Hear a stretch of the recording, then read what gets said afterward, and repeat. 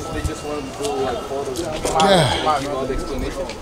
Guys, if you need the explanation, just come closer, or on the way, just give me ask me questions, okay? Here we are, the biggest favela in Brazil, the largest one in Rio de Janeiro. And as we were talking like in the very beginning of the trip, this is the most densely populated in the city. Look at this man, I have so many cameras point out me. How did they get in contact with you? How did they get in contact with you? You can go to Instagram, or you can hit me on Facebook, on the website.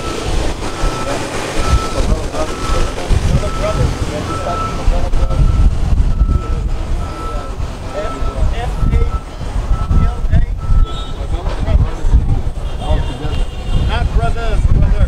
Yeah, my brother, you know, we all brothers. In the biggest favela and the most beautiful one across the road. I was born and raised here, and thank you very much for taking this trip with Obi-Wan. And I hope you enjoy it as much as I love living here. And I was born and raised in the hood. I don't know everybody, but I know like a large amount, you know.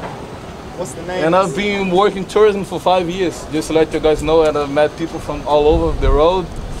And you're more than welcome to ask as many questions as you want. And also you can do personal questions about like how I was growing up here and how like I got along with all the people, you know. How was it like growing up here?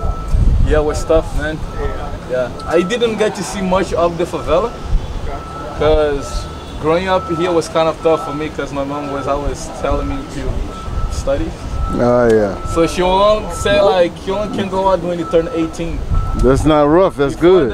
Yeah, I know. That's not rough. That's good. Yeah. I mean, comparing to the other guys as they were going out already. Shit. For me, it was kind of, you know, hard to see all the see all the people partying, having fun, and always studying. Oh, she didn't let you go out. But now I see, you know, I'm taking advantage of being studying. Yeah. For the past 10 years. Oh. I speak three different languages. Who? Alemania? English. Oh, Spain.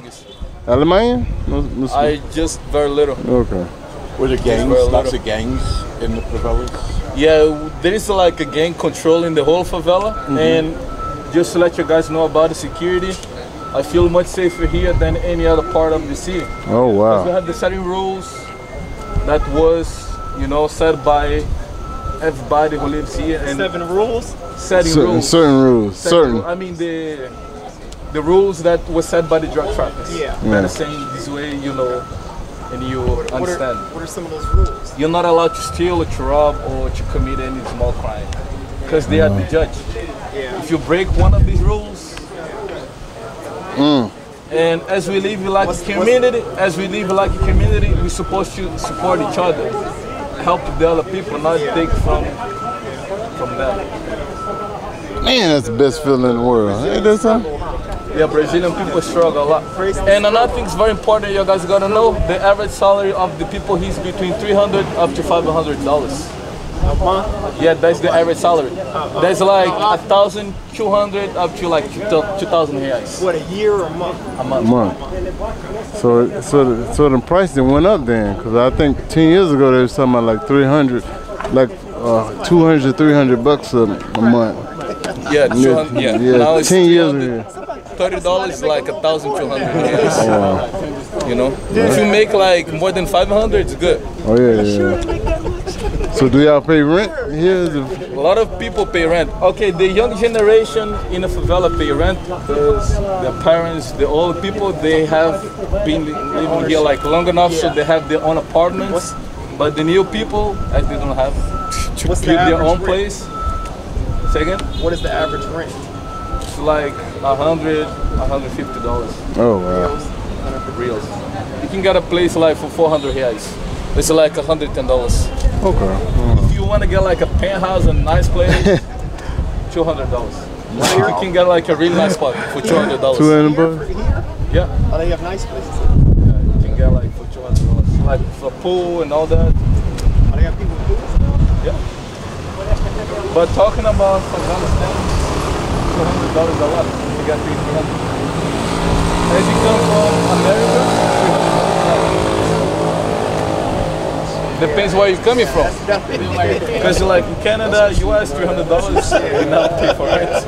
No. You'll probably pay for the week, not even for the month. I don't pay for, yeah, you pay for I don't pay for the night. See?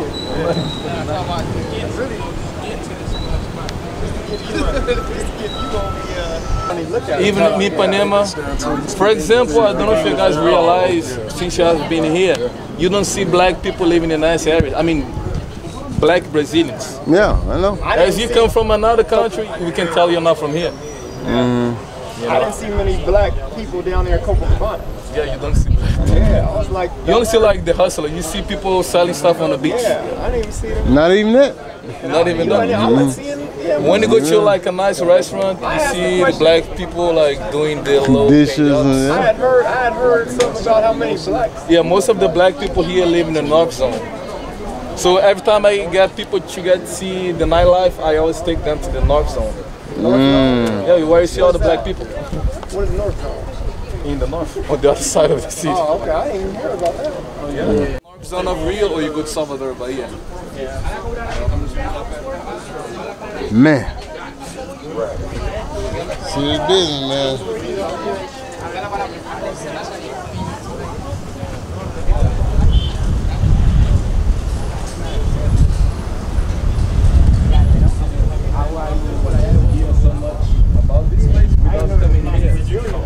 So for all of us, we are way more open-minded about new cultures. Because when the Brazilian people travel to the United States, they'll go to New York and Miami. You don't see people going to Atlanta, California, DC, no, they just go to New York and Miami. By black people.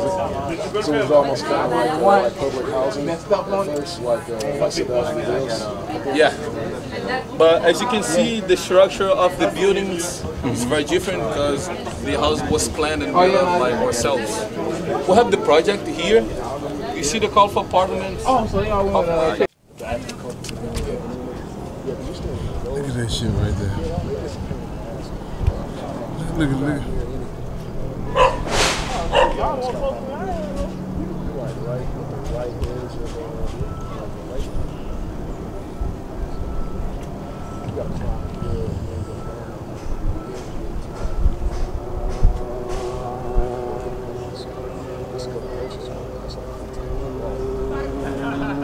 I've seen a lot of people when they get promotions and stuff like that.